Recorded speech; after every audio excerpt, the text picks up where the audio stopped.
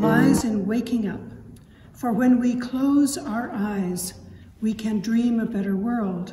When we close our eyes, we can dream a better dream. But when we open our eyes to begin the work of faith, the power of worship is the same.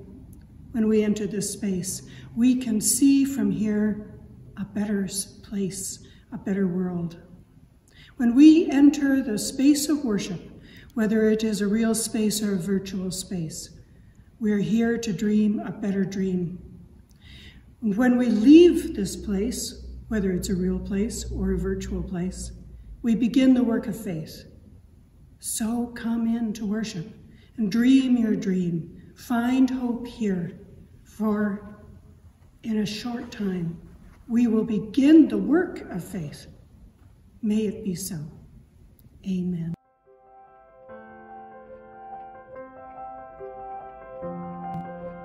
Advent means to me happiness all the time.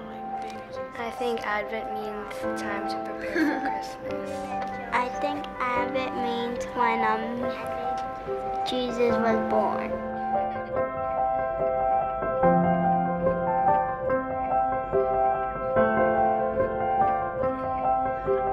Who do you say angels are? I think that the angels were people who had gone into heaven and work with God to help people who need their help. The angels were God's messengers. The angels told Mary she was going to have a baby. The angels helped Mary to know what to do. They tell the shepherds that they should go see baby Jesus because he was gonna be born. They help people.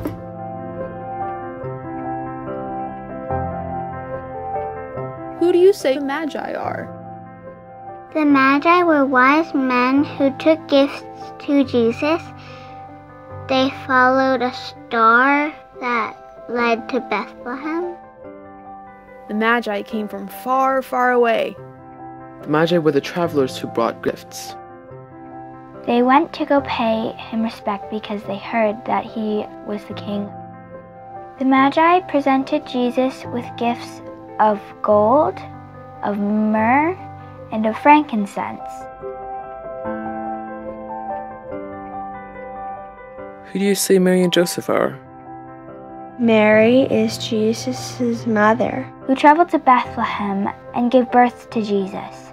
Jesus' parents on earth was Mary and Joseph, so Joseph was Jesus' father. He supported Mary when they were going to Bethlehem. On the way, Mary went into labor. She gave birth to Jesus in a manger because there was no room at the inn.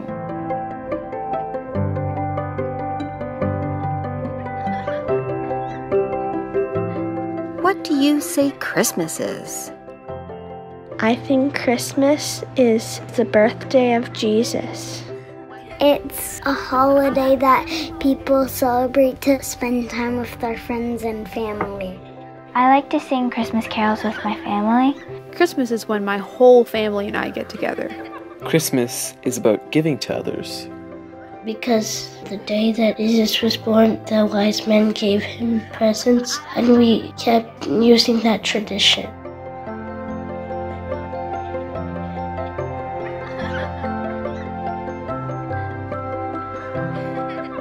Who do you say Jesus is?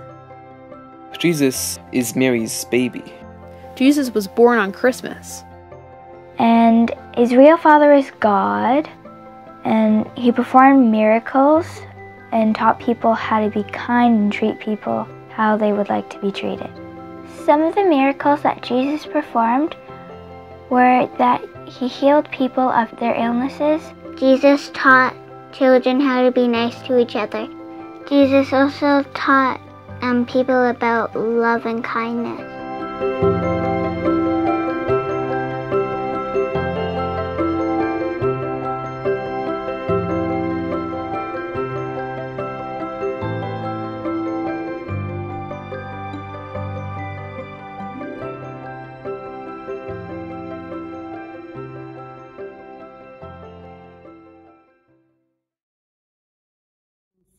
Advent, we light the candles for hope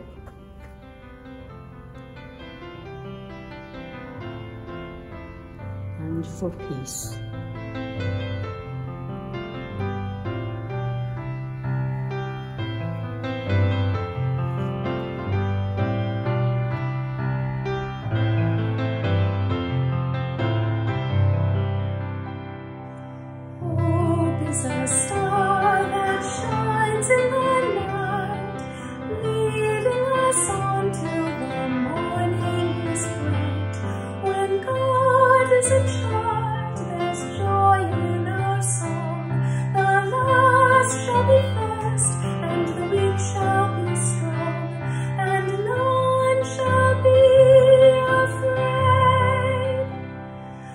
Peace is a ribbon that circles the earth, giving a promise of safety and worth.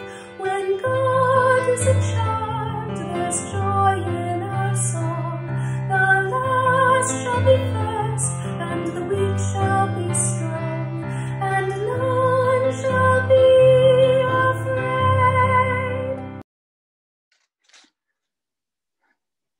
A reading from Isaiah, chapter 40, verses 1 to 11. Comfort, O comfort my people, says your God.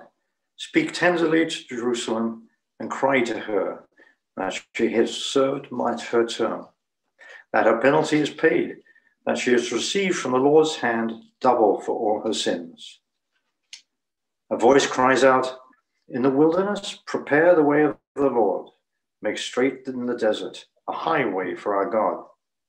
Every valley shall be lifted up, and every mountain and hill be made low. The uneven ground shall become level, and the rough places a plain. Then the glory of the Lord shall be revealed, and all people shall see it together. And for the mouth of the Lord has spoken. A voice says, cry out. And I said, what shall I cry? All people are grass. Their constancy is like the flowers of the field. The grass withers, the flowers fade. When the breath of the Lord blows upon it, and surely the people are grass. The grass withers and the flowers fade, but the word of our Lord will stand forever. Get you up to a high mountain, O Zion, herald of good tidings. Lift up your voice with strength, O Jerusalem, herald of good tidings. Lift it up, do not fear. Say to the cities of Judah, here is your God. See, the Lord comes with might, and his arm rules for him. His reward is with him, and his recompense before him. He will field his flock like a shepherd. He will gather the lambs in his arms and gather them into his bosom, and gently lead the mother sheep. The word of the Lord. Psalm 85, verses 1 to 2 and 8 to 13. Lord, you were favorable to your land. You restored the fortunes of Jacob. You forgave the iniquity of your people. You pardoned all their sins. Let me hear what God, the Lord, will speak, for he will speak to his people, to his faithful, and to those who turn to him from their hearts. Surely his salvation is at hand for those who fear him, and his glory may dwell in our land. Steadfast love and faithfulness will meet, righteousness and peace will kiss each other. Faithfulness will spring up from the ground, and righteousness will look down from the sky. The Lord will give what is good, and our land will yield its increase. Righteous will go before him and will make a path for his steps. A reading from the Gospel of Mark, verses 1 to 8. The beginning of the good news of Jesus Christ, the Son of God, as it is written in the prophet Isaiah. See, I am sending my messenger ahead of you, who will prepare your way. the voice of one crying out in the wilderness, prepare the way of the Lord, make his paths straight. John the Baptizer appeared in the wilderness, proclaiming a baptism of repentance for the forgiveness of sins. And people from the whole Judean countryside and all the people of Jerusalem were going out to him and were baptized by him in the river Jordan, confessing their sins. Now, John was clothed with camel's hair, with leather belt around his waist, and he ate locusts and wild honey. He proclaimed, the one who is more powerful than I is coming after me. I am not worthy to stoop down and untie the thongs of his sandals. I have baptized you with water, but he will baptize you with the Holy Spirit. The word of the Lord. Amen. Would you pray with me? God, guide us in the way we should go. Bring us wisdom to understand your story. Bring us wisdom to know how it works in our lives. Amen. All four Gospels start in the beginning with a sort of geography of their own. A geography that we can find ourselves within, but also that explain where we are and where the people of Israel were when Jesus was born. All four New Testament begin in different places. The writer Matthew begins in genealogy, a whole family tree of the ancestors of Joseph and of Jesus. In the wilderness of Ur, the wild places where Abraham roamed and where his descendant Jesse put down roots. Jesse, the father of King David, and having established us in the lands and people that God promised. It then takes us to Joseph's house, where an angel comes to speak to Joseph. But the writer of Luke begins in a temple or a synagogue, where Zachariah the priest meets an angel, and then moves to Mary's house, where an angel comes to Mary. But the Gospel of Mark, which is where we start today, begins in the wilderness, where John, the son of Elizabeth and Zachariah, is living wild and calling to the people to repentance. And the Gospel of John begins in the beginning. In the beginning was the Word. In the cosmos, before even the earth was made. But the word or the Tao or the song or the organizing force of the universe is creating, well, everything. The geography of the Gospels is both very particular and incredibly expansive. It's literally cosmic, oriented by the stars and taking place in a cosmic creation. But it's also particular to Judea, to Israel, to Galilee and Jerusalem.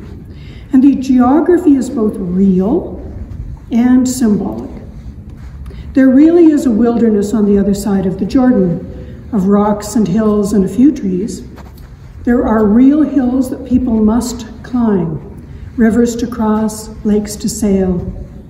There are dark and shadowed valleys and steep, exhausting hills. There's also a political geography of what is the promised land. What is part of the Roman province of Judea, where Herod holds sway? And what is a poor region of Galilee that is despised? And what is a threatening Persian Empire that was once Babylon just east?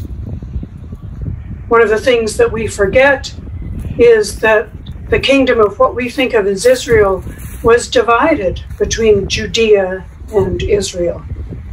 And Galilee is on the other side of the political divide from Bethlehem. Imagine Google Maps. An image of streets is laid out for you in tiny sections, unrelated to the other sections. It's a flat representation that shows just streets. It's for driving, and it's very useful for driving. But a Google map of Vancouver isn't really meaningful to somebody walking who needs to understand the terrain It leaves out some of the most significant information. What do you care if it's a steep incline if you're in a car? But if you're walking or biking, it's nice to know that Queen Elizabeth Park is the highest point. Google Maps are useful, but they leave out the meaning of the geography. And you won't learn much about what's happening between here and there, what's on the way. The images of the Christmas story we have are similarly flat, two-dimensional. Christmas card images, perhaps, adrift above time and reality. Now we live in a place where we watch movies being made. I have seen Snow in Steveston in July. I've watched movies where kids can cycle from Steveston to the Peony in 5 minutes. But I know that the Peony is miles away. But our understanding of the Christmas story is just as unreal without that sense of physical place. The political and spiritual geography, the historical realities that were written literally in the stones of the buildings. Now you and I know the history of Steveston in fishing, waves of immigration, race-based jobs. We may know some from even before those waves of immigration. We may know that these are the places that the Squamish and Tsawwassen people came to fish during the summer. We know the importance of tides and dikes against rising water. We know the history of churches in Richmond, and that the Japanese people of Steveston were taken away and their land and businesses taken and sold, and that Steveston United Church is still affected by that history. We know where the neighborhoods have changed from working class housing to mansions. The political, economic, historical, and natural geography of our place is familiar to us and embedded in our conversations and our stories about family and place. This is why the Gospels try to tell us that geography of place that includes mountains and the valleys of history, the spiritual and religious roads and rivers, and the politics of place. The Gospels not only describe a physical geography that's important to the story, they also describe a historical and political geography, so we have reference points to where we are now. And also, very important, they show us a religious and a theological geography. Jerusalem is the historical, political, and religious heart of Israel. The temple there is the spiritual capital of Jewish hearts. Galilee is in Israel, the northern kingdom. But Jerusalem, strangely, and Bethlehem are in Judea, the southern kingdom. Separated for 1,000 years, but those two kingdoms were once one great kingdom under David and Solomon. With this knowledge, the Christmas story becomes much more three-dimensional. Imagine that instead of looking at a flat surface from far away, you're set down in the middle of the buildings of Bethlehem. There are streets that take you different places, alleyways to explore, mud that might be stepped in, hot scorching sun, light that dazzles, and people that are strangers to us, and yet somehow familiar. So Nazareth to Bethlehem is no longer a couple of paragraphs and 5 minutes away. It's many days' travel. The hills are rocky and hard, the valleys welcome shade but difficult to traverse. The dirt road winds through villages and towns, and every pit stop and nighttime rest is hard to find. This also is our spiritual journey. Bethlehem was King David's home, and Bethlehem is where the Messiah is supposed to rise. And above all, this geography is spiritual. And all of the Gospels use as their foundation the words of the prophet Isaiah that begin, "A voice cries out in the wilderness, prepare the way of the Lord, and make straight in the desert a highway for our God. Every valley shall be lifted up, and every mountain and hill brought low, and the rough places a plain, and the glory of God shall be revealed." The promise of Advent is that God will prepare a way for us to go, and we may prepare a way for God to come. In that promise, the rocky and broken terrain of our lives are made into the pathway. It is not in spite of that terrain and those difficulties that we find our way to God. It is within them and on them and through them. Whatever terrain we seek to find a way through, that is our way. And in this, everything is brought together, just as the Bible brings together all these different geographies of place and time, the political, the economic, the historical geography, the terrain of religion and theology, scrubby trees of family and belonging, into a spiritual geography of a place that still needs exploration. Are you willing to explore the rough and broken terrain of your own being, the valleys of the shadow, the mountains that seem forbidding, so that God might penetrate even the darkest and most desolate place of you, and speak the words of comfort and pardon? Hearing the words of John the Baptist, crying in the wilderness of broken hopes and forgotten dreams, can seem harsh. Repent! Turn around. This is the way. Prepare the way. Exalt in the valleys, travel the heights with ease. It's the end of a journey and the beginning of a new one. It won't be easy, but it will be joyful. Amen.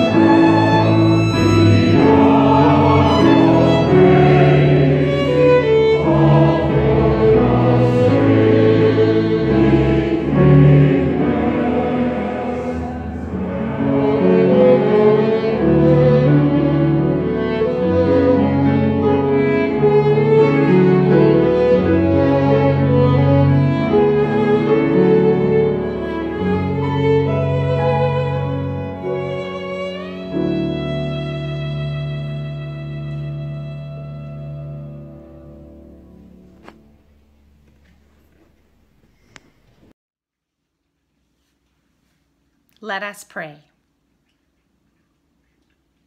Who are we, O God, that you should come to us? Yet you have visited your people and redeemed us in your Son. As we prepare to celebrate his birth, make our hearts leap for joy at the sound of your word, and move us by your Spirit to bless your wonderful works. We ask this through him whose coming is certain, whose day draws near, even your Son, Jesus Christ. Amen.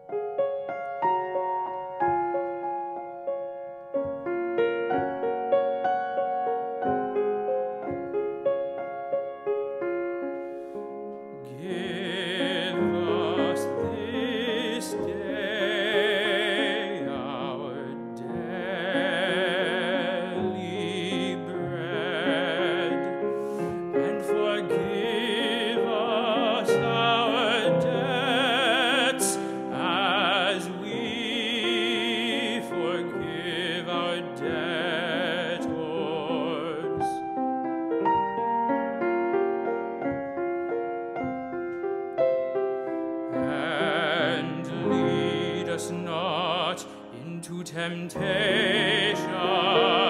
but deliver us from evil. For thine is the kingdom and the power and the glory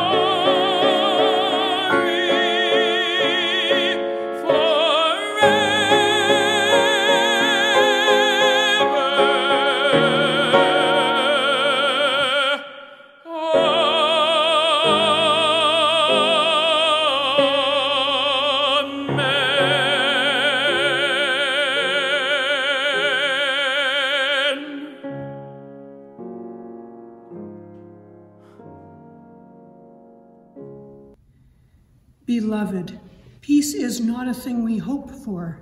Peace is the way we live.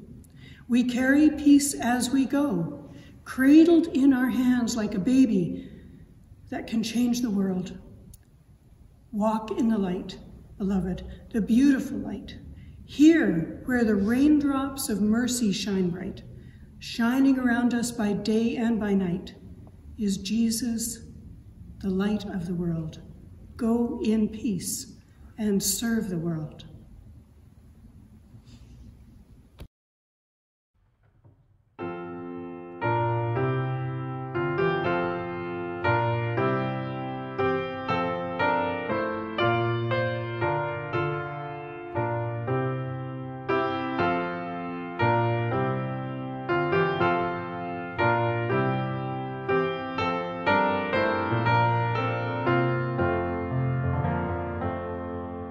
Tree